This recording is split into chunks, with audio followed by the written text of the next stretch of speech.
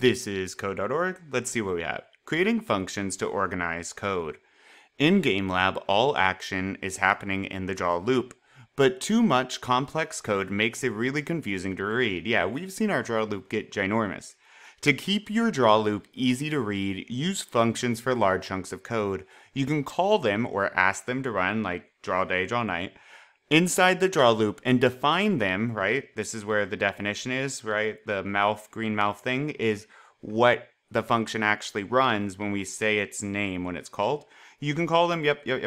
This is a really good example of using abstraction to think about problems at a higher level and worry about the details later. Yes, and you'll see this word a lot in computer science. Abstraction is to have a broad kind of overview look, and it's to make things more usable throughout a program and have the details located elsewhere. Do this. This program should draw a daytime scene or a nighttime scene. Oh, we only have day. Depending on the mouse's location, okay? The draw loop describes what happens, what needs to happen, but one of the functions hasn't been written. Write the draw night function, which has been created but is empty. Okay, hint, look at the picture to the right, now make an image. Got it. So we need to create an image like this. Here's my draw night function. I'm going to take a look at their... Okay, so... background. I don't know, what color is that? I'm going to say navy. Oh, that already works. Oh, okay, navy. And then, what did they do here? I want to have their ellipse exactly the same. Oh, these are the little ones. Oh, this must be their sun. So I'm actually going to steal this. Right click. Oh, I have to click Command C. You could also do this in text mode, because I like this, Command C. Or right click and click copy. And then I'm going to go up here. You see this little black dot? Boom. All right, great. Let me get rid of that and that. Now, obviously, I need a moon, so I'm going to use their comment just to remind me what this is. And to have a moon, gray should be all even, like here. And let's check. Yep, perfect. I'm liking that. They did no stroke, so I could also do that. That just means no outline. All right, now let's talk about this, the water.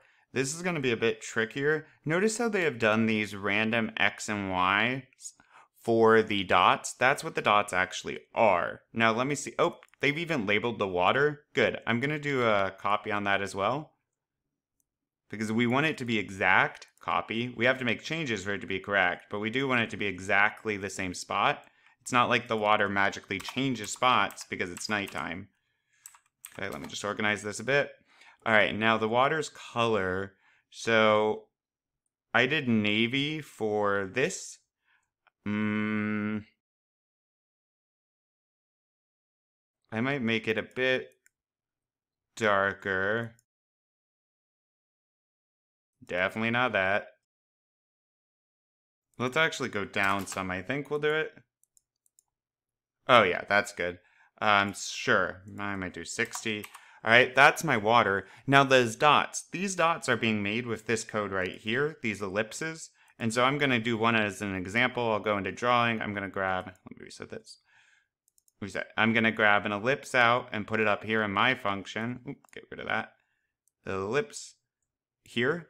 And I'll also do a space and a comment. I'll call these dots.